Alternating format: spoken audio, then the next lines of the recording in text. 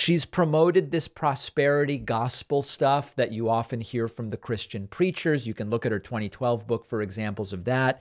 She sounds like Deepak Chopra half the time with these unintelligible quotes that are sort of like meant to sound profound, but they don't really mean anything. Just one example is when she said, "Everyone feels on some level like an alien in this world because we are. We come from another realm of consciousness and long for home." Oh, wow.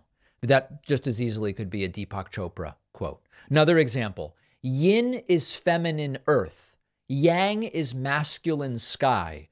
When God is seen as he, the soul is seen as she. Just archetypes, spirit impregnates soul. It's just not for me.